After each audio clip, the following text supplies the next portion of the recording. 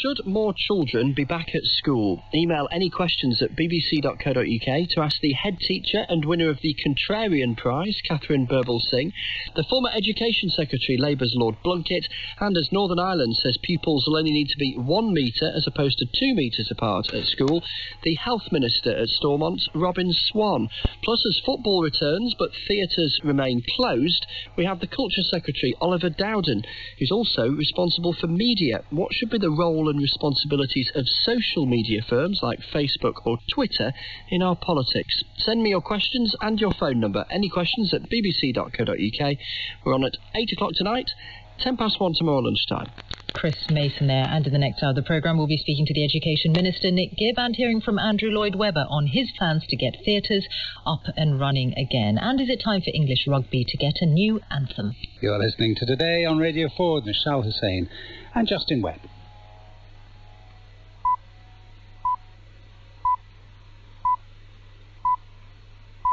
It's 8 o'clock on Friday the 19th of June. The headlines this morning: £1 billion will be earmarked for helping England's children catch up on lost learning, with tutors coaching some pupils worst hit by the school closures. Government borrowing for May stood at an estimated £55 billion, a record high for any month. And Australia's Prime Minister has accused hackers backed by another state of trying to target many of his country's businesses and institutions. The BBC News is read this morning by Jane Steele. £1 billion of funding is being made available to primary and secondary schools in England to help children who've fallen behind because of the coronavirus crisis. By September, many pupils will have been out of class for nearly 6 months, and the government wants some of the money to be used for subsidised tutoring. Head teachers welcomed the funds as a significant investment, but said more details were needed.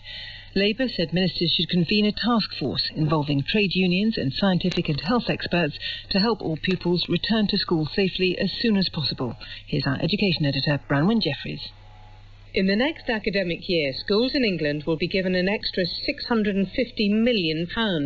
Head teachers can decide how it's spent, but the government is making it very clear that small group tuition is the preferred option.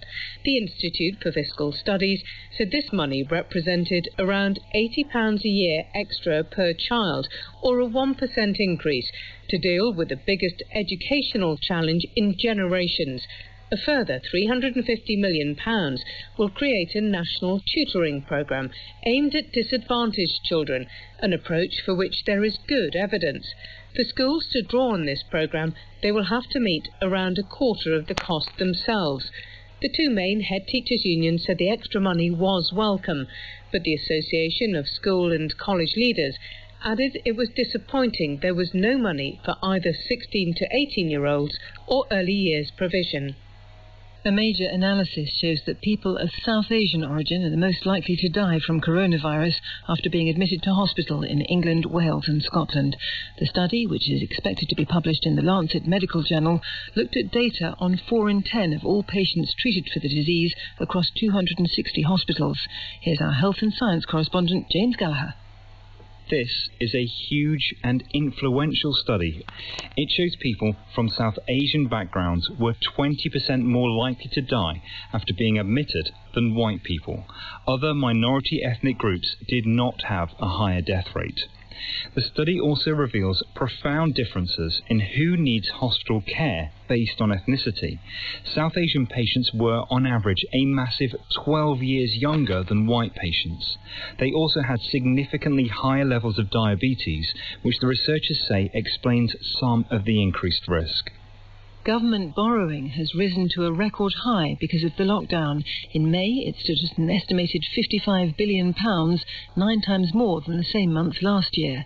Net debt is now larger than the size of the economy for the first time since 1963. The Chancellor, Rishi Sunak, said the coronavirus was having a severe impact on the public finances, and the best way to restore them was to safely reopen the economy.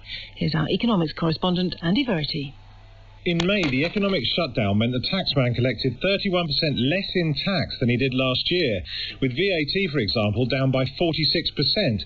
At the same time, central government spending jumped by 50%, for example, on the job retention scheme and the self-employed income support scheme. That forced the government to borrow £55 billion in May alone to cover the gap between its income and its spending, 9 times what it borrowed in the same month last year. In the 2 full months since lockdown began, the Chancellor borrowed £103.7 billion, 87 billion more than the same period last year, and the highest borrowing over 2 months on record.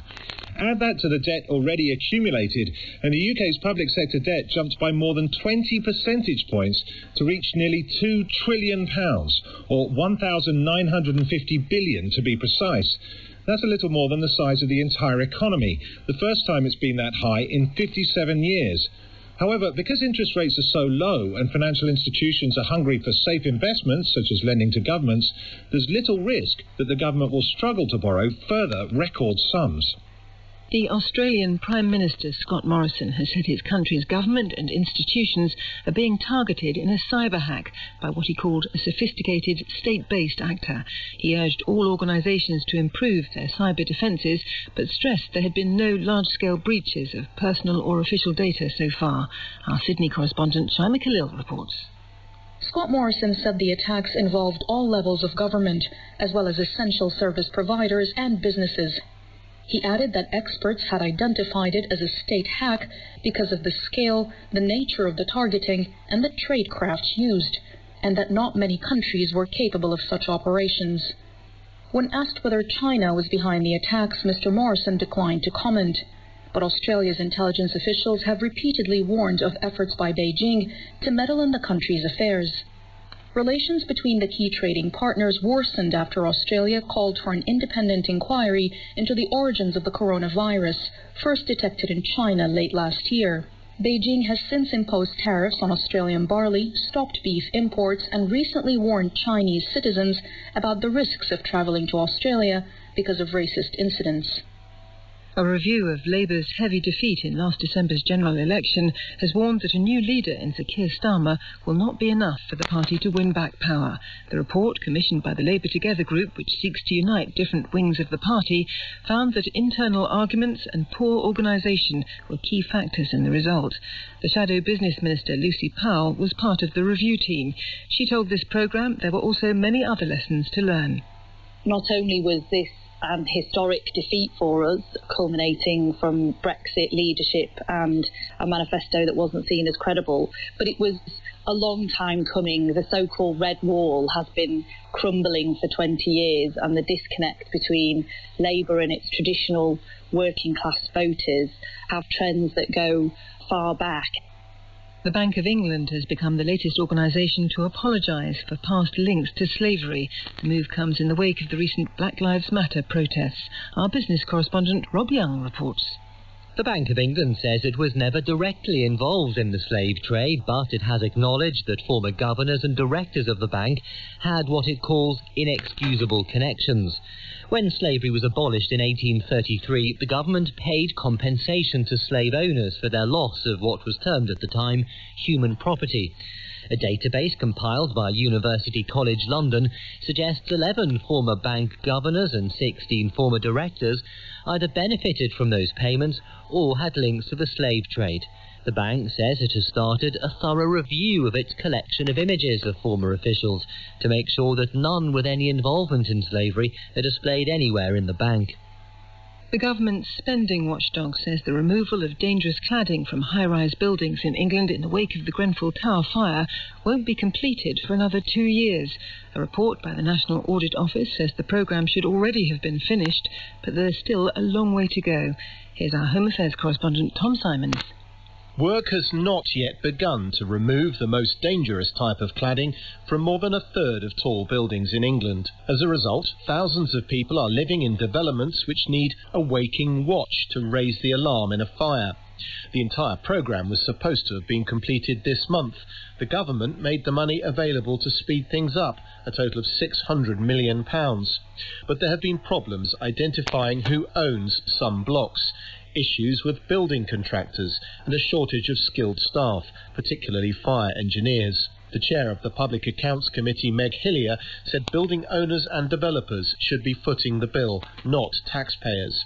She's also warning that deadlines for making safe hundreds more blocks with other types of dangerous materials are unrealistic. The government said progress had been made, but there was still much more to do. A police officer has been shot dead in New Zealand and another has been seriously injured during a routine traffic stop in Auckland. It's the first time in 11 years that an officer has been killed in the line of duty in the country. A Dutch art detective known as the Indiana Jones of the art world says he's received 2 photos that prove a stolen Van Gogh oil painting has not been destroyed. The 1884 work, entitled Spring Garden, disappeared after a break-in at a museum near Amsterdam in March. Anna Holligan reports from The Hague. The first photo shows the missing masterpiece lying on a black plastic sheet next to a copy of the New York Times newspaper dated the 30th of May 2020 and a book about a 2002 robbery which supports the theory that the Spring Garden was seized in a copycat heist. The second features a distinctive plaque on the back of the painting which suggests it's authentic. Arthur Brand, who's a specialist in recovering lost and stolen art, said the pictures had been circulating in mafia circles. Thieves often end up destroying valuable paintings because of the hassle involved in reselling them. These photos appear to represent the first proof that the missing Van Gogh painting still exists. Anna Holligan reporting. The time is 8:10. We'll be doing a huge amount of catch-up for pupils over the summer months, the Prime Minister said last week. And today that programme for England will be announced by the Education Secretary Gavin Williamson. It is now described as a programme to be delivered throughout the next academic year. £650 million for schools and another £350 million for tutoring for the most disadvantaged pupils. Well, Nick Gibb, the Education Minister, is on the line. Good morning. Good morning. What happened to the huge amount of catch-up over the summer months that the Prime Minister spoke of? Well, of course, we have the Holiday in Action Activities Food Programme over the summer, but this money can be used by schools if they wish to have summer programmes. But if you want children to catch up, it can't just be done over the month of August. It has to be a longer term over the academic year. And what this £650 million does is enable schools to use their discretion with advice from the Education Endowment Foundation how best to ensure that every child is able to catch up on the education that they may have lost while they've been at home. Of course, schools have been doing a great job in providing work and support and lessons for children while they are at home. But there's nothing better, of course, than children being at school. And this catch-up money is to make sure that every child is able to catch up. And then on top of this, there's a £350 million for one-to-one tuition for children from disadvantaged backgrounds. Indeed, but when most people, when they understand catch-up, it's going to be educational catch-up that they're going to assume the Prime Minister was talking about that day. And it's all very well for you to speak of holiday activities, but a lot of that is literally holiday activity. It's not educational work, is it? Well, Teach First is also launching its summer school toolkit. This is advice for schools about how, if they want to run summer camps, they can do so with help from Teach First. But the key thing is that you can't just recover lost education in 1 month. You need a longer-term approach over the academic year, and that's why this is such a significant sum of money, £1 billion in total, 650 million straight to schools, so they can provide that educational catch-up for young people. And if schools want to run summer camps, they can do so, or summer catch-up time for children, they can do so, and they can, knowing this money is coming, they'll be able to fund such programmes with advice from Teach First, with advice from the Education Endowment Foundation. The Institute for Fiscal Studies has worked out that this sum of money is equivalent to £80 per pupil. Is that sufficient, in your view, to make up for this huge educational challenge represented by the loss of schooling for so many? Well, on top of this, there's a £350 million that is going to be used for one-to-one tuition. And we're working with the Education Endowment Foundation, who will be using evaluated tutor companies, to provide that online one-to-one tuition to young people who have lost out, children from disadvantaged backgrounds, again at the discretion of the head teacher. Yes, but again, that's probably going to be about 1 million children, isn't it? If you take the numbers on free school meals in England, which is 1.3 million as the most obvious indicator of disadvantage, that is not all children who have been adversely affected by this loss of schooling. No, that's why the 650 million, that is for all children.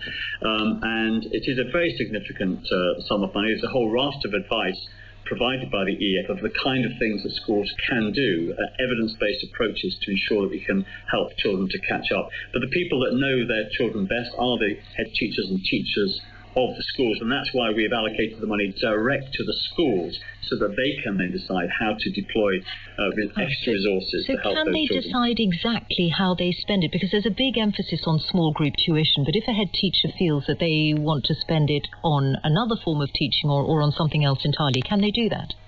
Yes, they can. Absolutely. We want to give schools the discretion to use this money in the way they see fit. But we're also providing advice via the Education Endowment Foundation that has a menu of different things that they might want to consider, which are based on evidence of how effective those approaches are in terms of helping children to catch up on their lost education.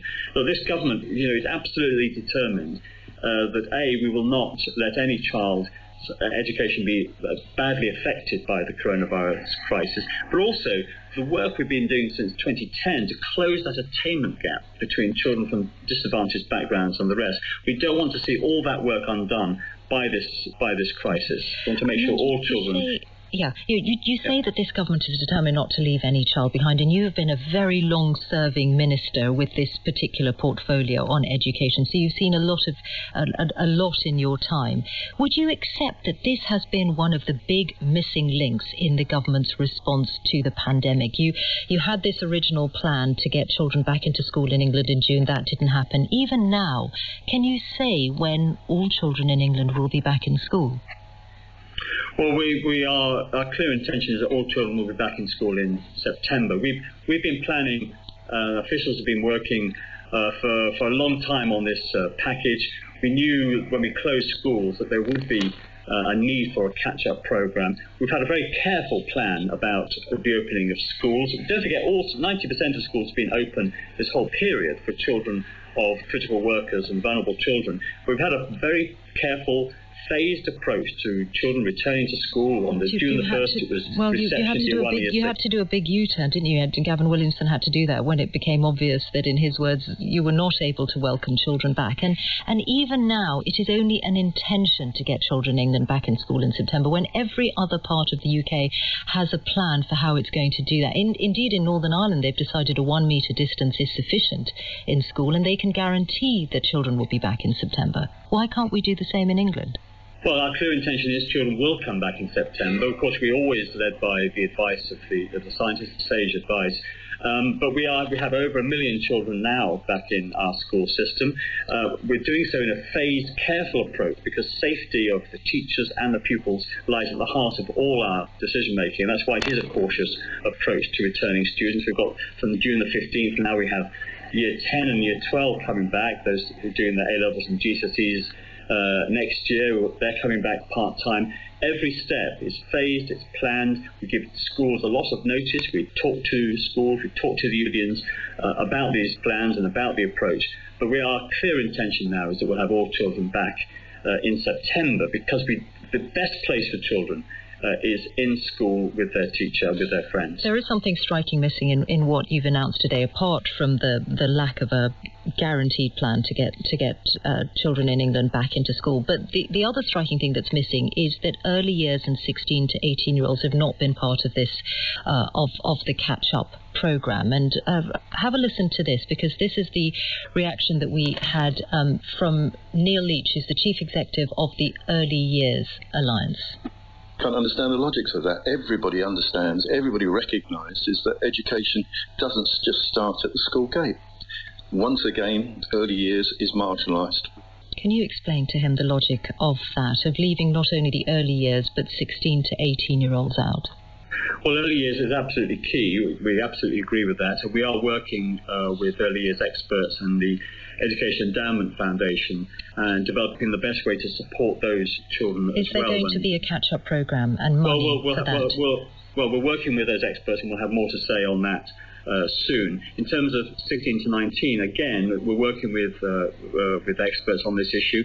The focus has been on schools. That's the purpose of today's package.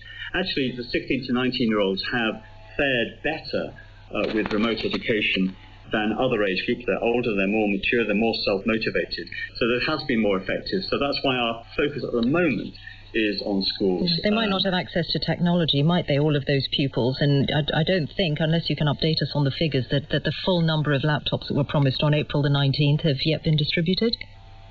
A huge number of computers have been distributed. 100,000 have been distributed to local authorities, and they are distributing those to schools. There's a promise of 200,000, wasn't there, in April? Yes, we're only halfway there. And there's more on their way. This is a massive operation. We have managed to get built 200,000 laptops and tablets in the global marketplace when there's huge demand for these items. They have been successfully delivered on time, and they're now with the local authorities who are now distributing those items to children that absolutely need them. I mean, as many people look at the government's overall response, the picture on schools is part of what has been seen repeatedly in terms of the government making a promise that it wasn't able to fulfil on time. And we see that on the return to schools, and then we see that also in what has just happened on the coronavirus tracing app, where the NHS has had to abandon its own app and go for the Apple Google model instead. Is it part of a pattern? No, you pick on the things that go wrong and fail to tell your listeners of things that are actually going on.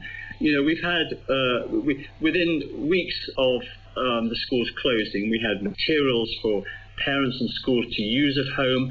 We have initiated this massive £100 million purchase of computers for those children that don't have access to the computer. Which has not been fulfilled. Yes, well, it is being fulfilled on time. These are getting to children. We've got the Oak National Academy that was set up within 2 weeks by 40 teachers, providing 180 very high-quality video lessons every week. There's a huge amount going on to support children at home. And now we have this phased approach to schools, welcoming back more children, reception year 1, year 6. There are more than 1 million children in schools as we speak. This is a fast-moving, very challenging set of circumstances that the government is facing, all governments around the world are facing, but we are delivering. We are doing the things that we need to do. Obviously, there are some things we can always do better, but this is a government that's working tirelessly to make sure that children's education, while we're during this crisis, continues as best we can. We want to get children now back into our schools. We have a clear intention of getting all children back into school by September. We're announcing today this £1 billion package for catch-up that we've been working on for weeks to make sure that children don't lose out on their education. So, you know, it'd be nice occasionally to focus on the things that we are doing and are doing well to make sure that every child is protected. And there's a huge amount going on to make sure that the most vulnerable families in our society are protected while we're undergoing this crisis, because we've always been aware that it's the most disadvantaged families that will suffer most from this crisis, and we're trying to do everything we can to help those particular families and to help those particular children of those families catch up on their lost education. That's what this one-to-one online tuition is all about that we've announced today. Finally, Mr. Gibb, your view on taking the knee as an anti-racism gesture. Would you do it? In the right circumstances, yes, of course. But my focus, the focus of the government, the work I do, is about making sure we address the injustices that are the subject of these campaigns. And it's wonderful we have a country where you can protest, you can make your views clear, that we are a tolerant and open society that's been built on over the centuries on waves of immigration from around the world, and that's why our culture in this country is so vibrant and welcoming. But we are working on making sure that children from all backgrounds, all ethnicities, have the best education possible, to make sure that the schools serving different communities are the best that they can be, and that's why our school improvement has been so successful. Black children are doing better than ever in our schools. There are more young people from black communities going to our universities. It's risen from, I think, 44% to something like 59% going to our universities. So this is absolutely key part of our education agenda, and it's also part of the government's agenda. Nick Gibb, Education Minister, thank you. 23 minutes past 8 is the time.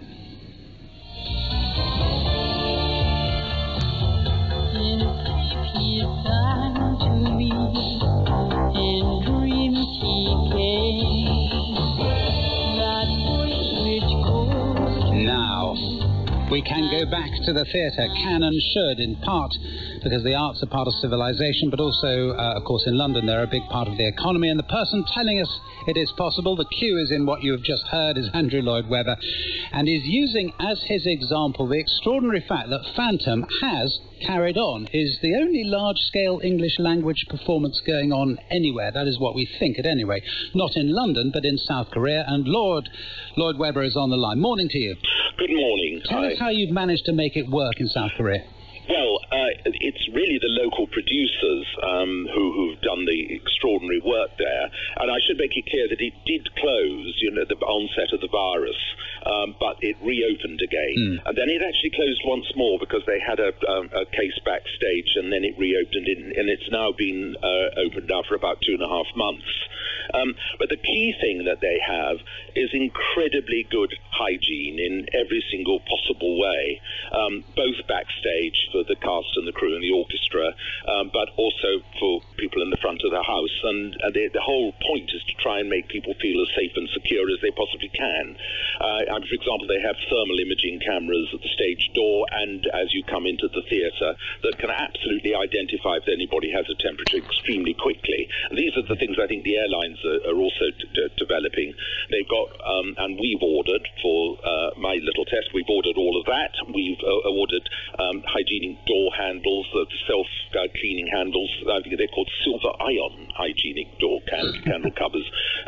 For somebody who's not technical like me, I just have to believe that. But apparently these are completely effective against pathogens like coronavirus, for at least for a long period of time. Everybody going into the theatre is fogged with the antiviral chemical, which has a 30-day lifespan, and the theatre itself is fogged as everything is backstage after every performance. But no social distancing? No social distancing because it's impossible in the theatre.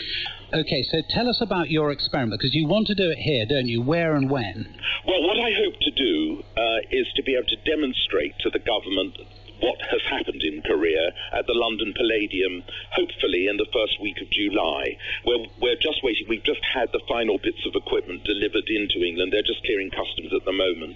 We hope to have them in the theatres next Monday.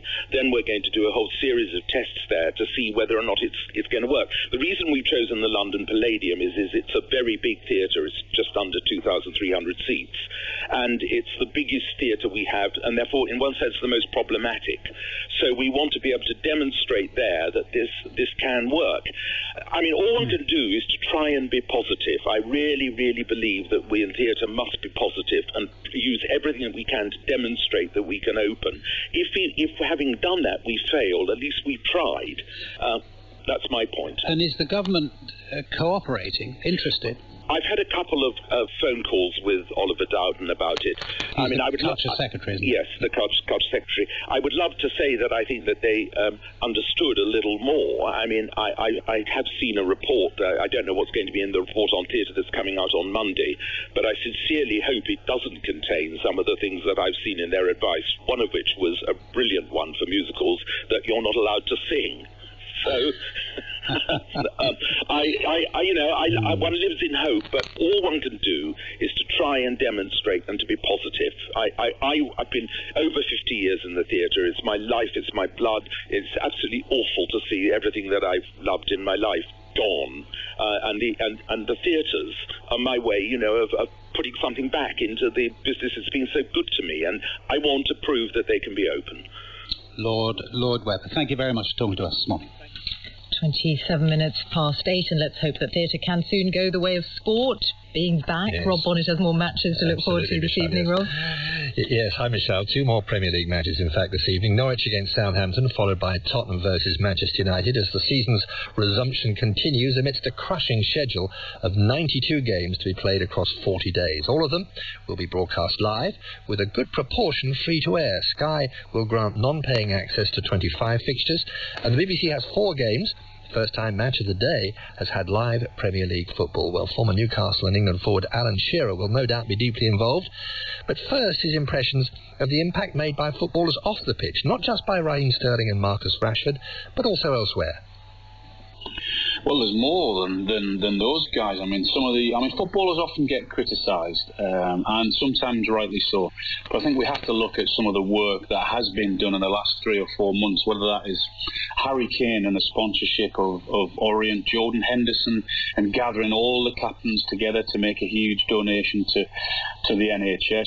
Troy Deeney, Raheem Sterling for talking about racism. And, I mean, Marcus Rashford has to have a mention because of what he has done and what he has delivered, and getting the government to make that U-turn in the way that he did, delivering food for millions of underprivileged children, the amount of money that he raised. So there's been a lot of good work that some footballers have done, and football clubs and the Premier League also for the work that they have done in their communities. So yeah, some good work being done. Just thinking particularly about Rashford and Sterling. I mean, they're both England internationals, of course. I just wonder whether the culture of self-confidence and self-expression created by Gareth Southgate lies a little behind what they've been doing.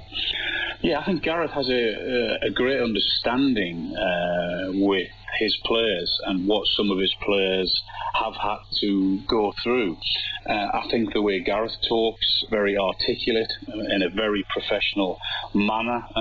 Without doubt, I think his players will look at him, admire him for that, and in the way that Raheem has spoken and the way that Marcus Rashford has spoken and delivered, those 2 guys, without doubt they will take inspiration and heart from listening to their manager at England. Let's talk a little bit about TV presentations, since that's the only way we're going to be able to follow the rest of the season. Specifically, what did you make of Sky's introduction of low-level crowd noise effects to accompany the action? Do you like it? Well, I had to listen to it, and also obviously without it. I didn't, to be honest, no, because it was sort of one constant noise without, whenever the ball got near the goal, the excitement, etc. So I much preferred it without the crowd noise on, so I could hear the players shouting and screaming, and the coaches and the managers from the sidelines trying to get their point across. So I preferred it without the crowd noise. Yes. Has there been a conversation in the Match of the Day office about it? Do you know what they're going to do? They're going to give the option on their live game. I'm bearing in mind it's our first top-flight live game in 32 years, I think it is Rob. So there is an option. There is an option there for you if you want the crowd noise. Yes. I mean, talking about the atmosphere at the ground, I also thought it was interesting the way in which the Sheffield United players in that first match quickly accepted the ruling about the goal that never was. We may find that the lack of passion in the stadium transfers itself to the players, and we get a more respectful attitude to referees. What do you think? No, I without doubt, I totally agree with that, and also bearing in mind that the players have been told, and they are aware that because of no crowd in the Today programme continues on FM, but now on Radio 4 Longwave, on digital radio and on BBC Sounds, it's time for Yesterday in Parliament with me, Sean Curran. Good morning. Coming up between now and 9, Michael Gove says there's no hard deadline for the trade talks between the UK and the European Union. But it is the case that if we haven't secured significant progress by October, then it will be difficult. Demands for action to tackle health inequalities affecting black and ethnic minority communities. It's not the pandemic that discriminates, it is society. And should the Foreign Office take over another ministry following the announcement of its merger with the Department for International Development? By eventually bringing the Department for International Trade into the Foreign, Commonwealth and Development Office, surely that would make sense now. At the start of this week, Boris Johnson and EU leaders agreed that they needed to intensify the negotiations on post-Brexit relations if there was going to be a trade deal by the end of the year. The Prime Minister said he saw no reason why the two sides couldn't do a deal next month. The Chancellor of the Duchy of Lancaster, Michael Gove, appeared in front of the Northern Ireland Committee and told them there was no cut-off date for the talks. We don't have a date per se penciled in, but it is the case that if we haven't secured significant progress by October, then it will be difficult. But again, you know it when you see it. So by mid-October, business will know whether it's one thing or the other. I would hope that we would have clarity beforehand, but it becomes increasingly difficult if we're not on a trajectory towards an agreement, increasingly difficult to ensure that that free trade agreement could be concluded if we haven't secured agreement, as I say, by October. The Minister was being questioned there by the Conservative chair of the Northern Ireland Committee, Simon Hall. The government has said that whatever happens in the trade talks, the UK won't extend the Brexit transition period, which ends in December. Mr Gove was asked what changes businesses in Northern Ireland would see when they tried to send goods to the rest of the UK after the 1st of January. There should be no requirement for any type of check or any interruption in the free flow of that good into the UK.